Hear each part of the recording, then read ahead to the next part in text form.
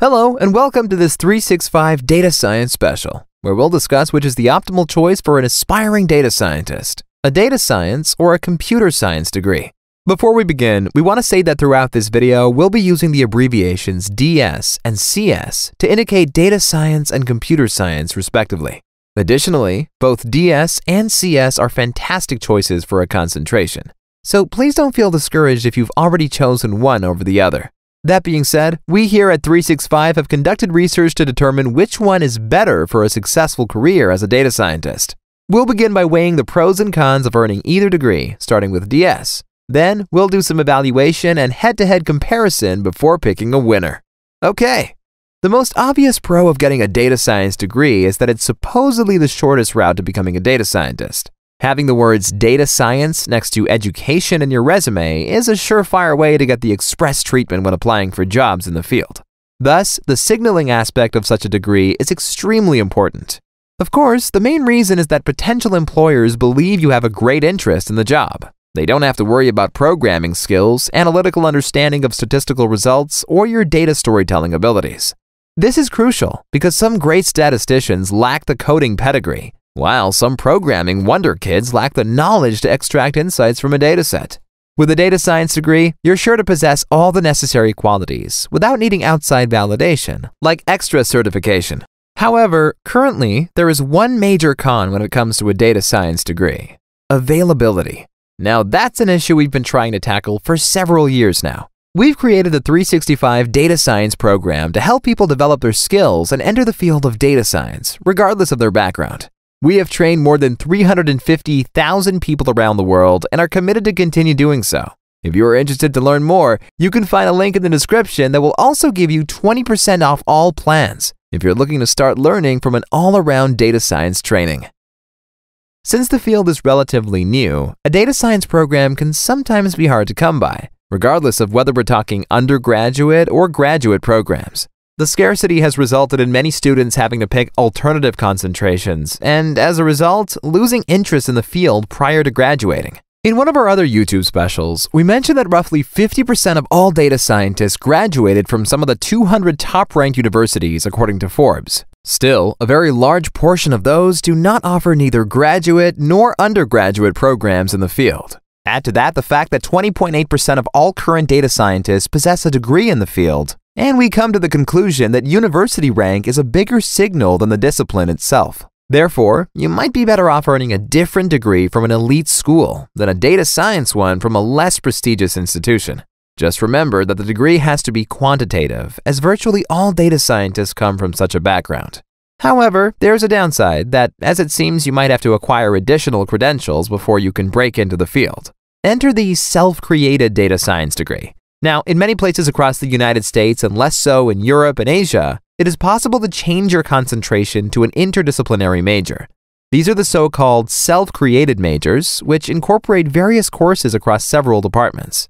Since data science is a nice mix of analysis, coding, and data storytelling, we can combine math or statistics with computer science and some social science like economics. Courses across these three departments should be enough to construct a great data science degree, without having to learn what you won't need.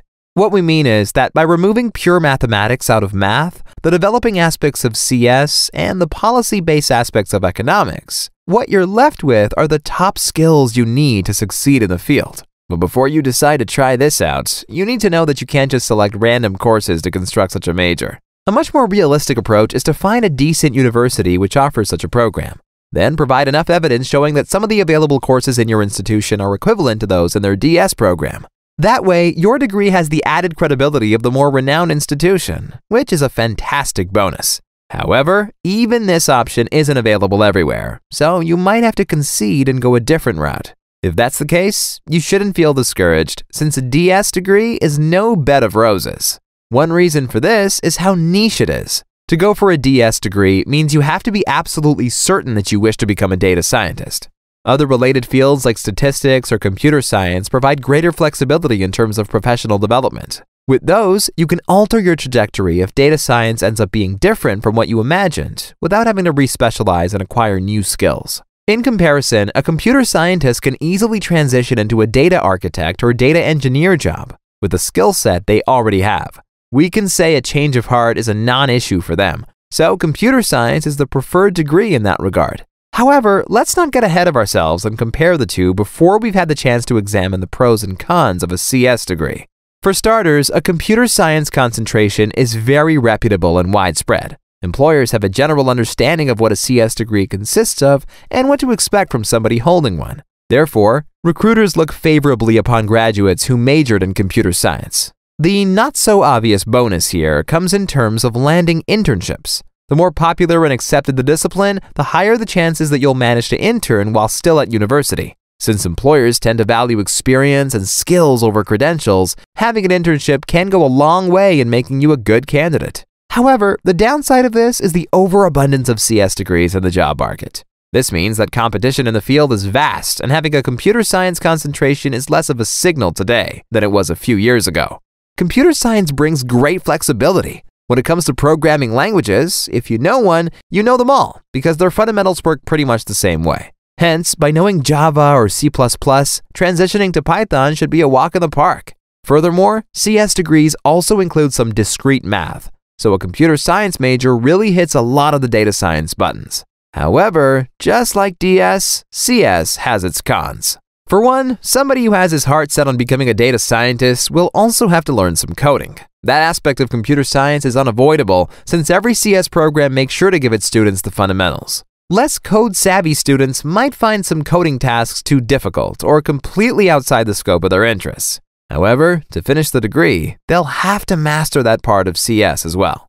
Additionally, many CS students develop a discrete way of thinking. To elaborate, algorithms often work on the basis that the result of one action always leads to another. What's important is not what action follows, but that we always know what is next. However, that isn't always the case in data science. Oftentimes, one action means that we have, say, a 60% chance of event A occurring and a 40% chance of event B occurring. Thus, not developing a probabilistic mindset is a challenge for CS graduates, as they really want everything to be 100% certain all the time. Now that we've discussed the pros and cons of each degree, let's compare and contrast. We see that CS is more widespread, so the limited availability isn't a concern.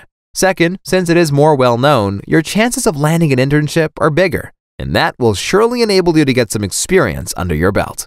In addition, virtually all elite institutions offer CS as a concentration, and 50% of all data scientists come from schools ranked in the top 200.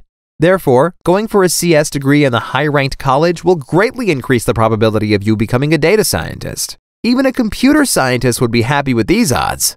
What about DS? Availability aside, DS gives you all the right tools without forcing you to devote time and effort to acquire skills outside of your interests, like software development, for example. That also means you don't need to earn additional outside sources of credibility, such as certificates or online courses.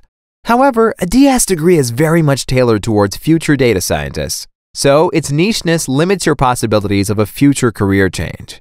To summarize things, we see that computer science is the current leader in the field, in the demand in the job market. Data science is a growing degree, but it takes time for the trend to shift. Going by the data from the last several years, we can conclude the following.